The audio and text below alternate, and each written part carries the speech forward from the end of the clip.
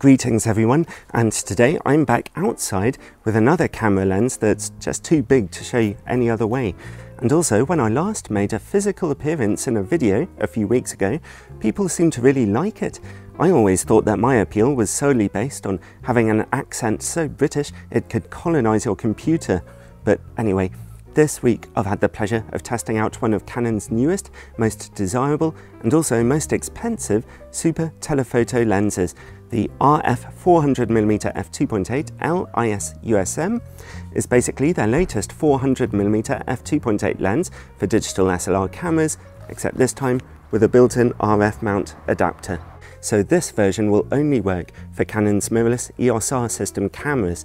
It wouldn't really have made much sense for Canon just to completely redesign the EF Mark III lens from the ground up for mirrorless cameras, as it was already quite new and telephoto lenses don't really benefit much from the shorter flange distance of a mirrorless camera system.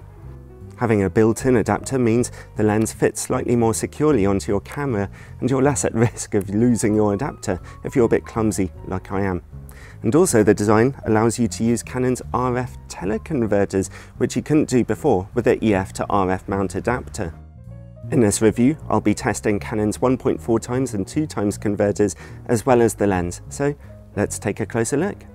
The lens costs £12,500 here in the UK, or when copies of it finally become readily available, or $12,000 in the US. I'd like to thank Canon UK for loaning me this lens and some teleconverters for a couple of weeks for testing, although as usual this is a totally independent review. This lens has sport and wildlife photography written all over it. A bright 400mm lens is absolutely ideal for all kinds of sports photography, combining a long telephoto reach and a bright aperture of f2.8 for getting amazing subject isolation and fast shutter speeds to stop the action in all kinds of light condition. For example, these pictures taken in the relative darkness of the magic hour and stopping action with a fast shutter speed would require huge ISO levels on a lens with a darker aperture. The brightness of f2.8 also tends to help your camera's autofocus system to work a bit more efficiently. This is also one of the bread and butter lenses of many professional wildlife photographers. While it's not exactly compact and lightweight for easy transportation, the f2.8 aperture can be particularly useful for isolating your subject and for shooting in the dimmer morning and evening light, where wildlife activity is higher. 400mm can also be used for extreme portrait photography if you don't mind having to shout instructions over to your subject. It can even be used for landscape photography, reaching into your landscapes to capture details you might never have thought to focus on. As I mentioned, Canon were also kind enough to let me borrow their RF mount teleconverters, which are sold separately. The 1.4x converter will turn the lens into a 560mm f4 optic, and the 2x teleconverter into an 800mm f5.6, and we'll see how they affect image quality later on in this video. The build quality of this lens is, as you'd expect, completely spectacular. Canon's older 400mm f2.8 lenses weighed over 5 kilograms or nearly 12 pounds, making them a nightmare to carry around. This one weighs under 3 kilograms or just over 6 pounds, which is an astonishing progression, and while it's not exactly lightweight still, it is at least hand-holdable. You can see in this chart how they've done it over the years.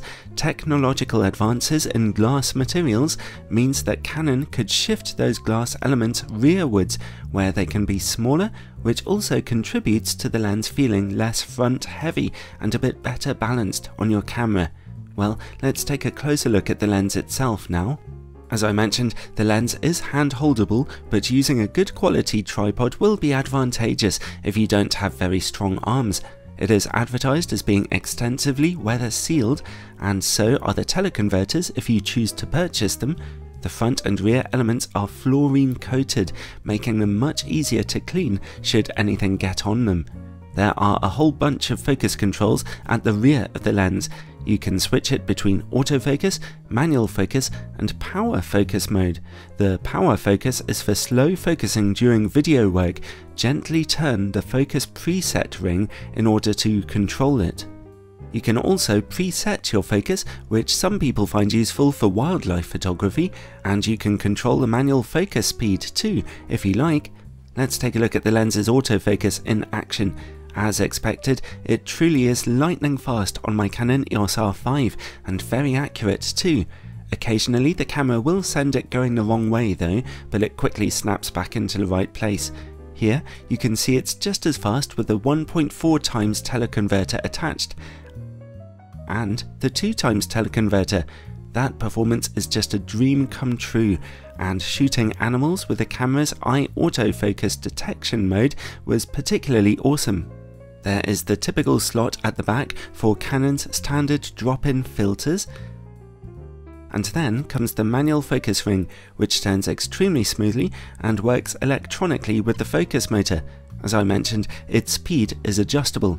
As you can see here, the lens exhibits a little focus breathing, zooming in a little as you focus more closely. Just in front of that comes the spring-loaded focus preset ring. Turn it left or right to go to your focus presets if you've set them, or it can be used for the power focus feature too, as I mentioned. This lens of course has its own image stabilization. Here is some footage with it turned off and now turned on. On this RF mount version of the lens, Canon claim that the stabilization is marginally improved over the EF version if you're using a camera which has in-body image stabilization, due to its direct coupling through the RF mount. But as you can see, along with the in-body image stabilization of my Canon EOS R5, it's working very nicely indeed, although it should work virtually as well with an unstabilized camera. You get the common 3 stabilization modes here: Mode 1 for general use, Mode 2 for panning, and Mode 3 kicks the stabilizer in only when you take the shot, which can be useful if you're trying to follow an erratic subject. The lens comes with a generously sized hood, which is fairly lightweight and very expensive to replace if you break it, and the lens cap fits directly onto it. It's made of firmly padded nylon, and it's fairly quick to take on and off. Canon also make a shorter lens hood, the ET155B, for if you're shooting in an area where space is limited. This lens does not have one of Canon's customizable control rings though, for adjusting your aperture or other settings. It does however come with a soft case for relatively easy transportation, which is fantastic to use. After my experience with the Sigma 200 to 500mm f2.8, I've come to loathe hard cases for lenses. Overall though, well, the quality is exactly what you'd expect here, as Canon have been revising and perfecting the design for this type of lens for many years now. Let's move on and look at image quality. I'll be testing the lens on my 45MP Canon EOS R5 with its full frame sensor. In-camera corrections are turned on for this test. At f2.8, well, you're getting £12,000 worth of image quality here quite easily. The lens is razor sharp with excellent contrast in the middle, and in the corners just a whisker softer but still fantastic. Stop down to f4 and f5.6 for minuscule improvements that do lead to razor sharpness from corner to corner. The lens stays this sharp down to f16, where the effects of diffraction do begin to take a toll. Essentially though, you can't ask for much more than this. The image quality is simply awesome. Now let's stick the 1.4 times RF mount teleconverter onto the lens, turning it into a 560mm f4 optic. At f4, in the middle of the image, sharpness and contrast take just the tiniest little hit, but they're still pretty fantastic. The corners, again, look just marginally softer, but are still very sharp with good contrast. Nice. Once again, stop down to f5.6 or f8 for some very marginal improvements, but overall, Canon's latest 1.4 times teleconverter is doing an excellent job here, and your images are virtually as sharp as they were without it, which is great. Alright, let's go the whole hog and fit the 2 times teleconverter now, and turn this lens into an 800mm f5.6 optic. This should be interesting. 2 times teleconverters do have a nasty habit of completely mangling the image quality of even the sharpest camera lenses. Well, we are finally seeing a noticeably softer image now with lower contrast, but picture quality is still perfectly decent here, really. Over in the corners, we are beginning to see just a slightly soft image, but again, the picture quality is still perfectly usable. Stop down to f8 and the corners look about the same. However, the middle of your images look just a little bit sharper than before, with slightly better contrast. Stop down to f11 and, well, there's no real difference in the middle or back in the corners. So, you can use the 2x teleconverter if you like and still get very decent results, which just goes to show how unbelievably sharp the base lens is by itself. If you stop down to f8, then you're probably getting just a little more detail out of the lens than if you cropped an image taken with the 1.4x converter. Well, I hope you find that information useful. Now, let's take a look at distortion and vignetting. The following images are taken with in-camera corrections turned off. At 400mm and f2.8, there is barely any distortion, but some pretty noticeable vignetting is in the image corners. Stop down to f4 though, and it goes away very quickly. If we put the 1.4x teleconverter on, then distortion remains negligible, but vignetting is still a bit strong at f4. Again, stop down to f5.6 and the corners brighten up quickly. And finally, here we have the 2x teleconverter attached, but it's essentially the same story, just a touch of barrel distortion here and notable vignetting at the new widest aperture of f5.6, which, when stopped down to f8, again quickly brightens up. So, no serious problems from the lens here, no matter what you do with it, although you will want to leave peripheral illumination turned on in your camera at least for best results. The minimum focus distance of this lens is about 2.5 meters, so while it won't be mistaken for a macro lens, it gets you close enough for smaller subjects, like small birds. There are no problems at all with close-up image quality. Even at f2.8, the lens is just as sharp as ever. When it comes to working against bright lights, the lens's performance is beyond reproach here, especially considering the challenges presented by its enormous glass element. Very little flaring is visible here, even when bright lights are directly in the picture, so a really pleasant surprise. Now let's take a look at the quality of this lens's bokeh. At its brightest aperture, whether you are using a teleconverter or not, it is able to get you compressed, out-of-focus backgrounds virtually like no other lens in existence. Well, that is what £12,000 gets you. As you might expect on a lens like this, those out-of-focus backgrounds look spectacularly soft in all situations. I never saw a single problem with any of my sample photos. And that good performance includes longitudinal chromatic aberration. I'm not able to see any of it here, even at f2.8. Overall, well, you have got the picture by now. I've tested over 400 camera lenses on this channel, and this has been by far my favourite. It is simply the perfect lens, and there's no way I could possibly fault it.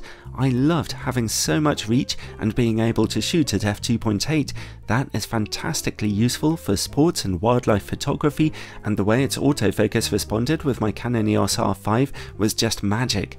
What was particularly nice was its very good performance even when teleconverters were attached. The 1.4x converter was particularly enjoyable, making this a brilliantly sharp 560mm f4 lens.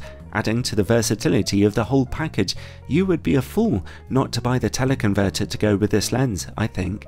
The price of it all is pretty horrifying, of course, but that shouldn't really surprise you. These lenses are exceptionally difficult instruments to design and develop and to manufacture with precision, but big telephoto lenses like this tend to hold their value very well. You'll still be able to sell it on for a good price many years down the line, well, if you've taken good care of it. For professional photographers who actually need what this lens is capable of, who have a £12,000 hole burning itself in their pockets and gear acquisition syndrome, I simply cannot possibly recommend this incredible lens enough. Thanks for watching. I hope you enjoyed this video. Testing lenses like this is a huge pleasure, but it's also very challenging and time consuming. If you'd like to support this channel, then check out my link to my Patreon page down in the description below. There you'll find all kinds of exclusive content and videos for supporters. Ciao for now.